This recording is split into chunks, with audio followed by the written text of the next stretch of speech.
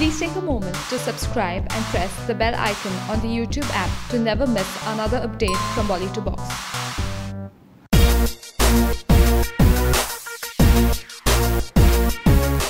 Karan Johar controversies को attract करते हैं और हाल ही में अनुपमा चोपड़ा के चैट शो पर मी टू कैंपेन के बारे में चर्चा करते हुए अचानक करण ने कहा कि मुझे चिकनी चमेली गाना बेहद खराब लगा। मुझे इस गाने को देखकर अफसोस होता है। मैं कभी भी ऐसे आइटम नंबर्स नहीं बनाऊंगा और अपनी फिल्म में भी ऐसे गाने कभी नहीं डालूंगा। वेल, अब ये तो काफी स्ट्रॉन्ग स्टेटमेंट था और हम सोच रहे थे कि आखिर कटरीना कैफ इस पर कैसे रिएक्ट करेंगी। पहले तो कैट ने कुछ नहीं कहा, मगर जब वो अनुपमा चोपड़ा के चैट शो पर गई तो उन्होंने केजो को ताना मारते हुए कहा कि करण को अपनी आंखें बदल देनी चाहिए। अपने स्टैंड को सबके सामने रखते हुए कैट ने कहा, मुझे नहीं पता करण ने ऐसा क्यों कहा, मगर मेरी राय उनसे अलग है। आइटम सॉन्ग करना न करना एक एक्ट्रेस का खुद का डिसीजन होना चाहिए। मैडोना और बियोंसे जैसे स्टार्स भी स्विम सूट में परफॉर्म करते हैं, उन्हें ऐसे करने में कोई झिझक नहीं होती। ये सब एक्ट्रेसेस के मन में होता है कि वो गाना परफॉर्म करते वक्त कैसा फील करती है। मुझे चिकनी चमेली पर डांस करते हुए बिल्कुल अजीब नहीं लगा। मुझे ये गाना बेहद पसंद है और मुझे इस पर नाचना भी अच्छा लगता है। कुछ गाने होते हैं जिन पर मैं कभी डांस नहीं करती, मगर चिकनी चमेली उनमें से नहीं है।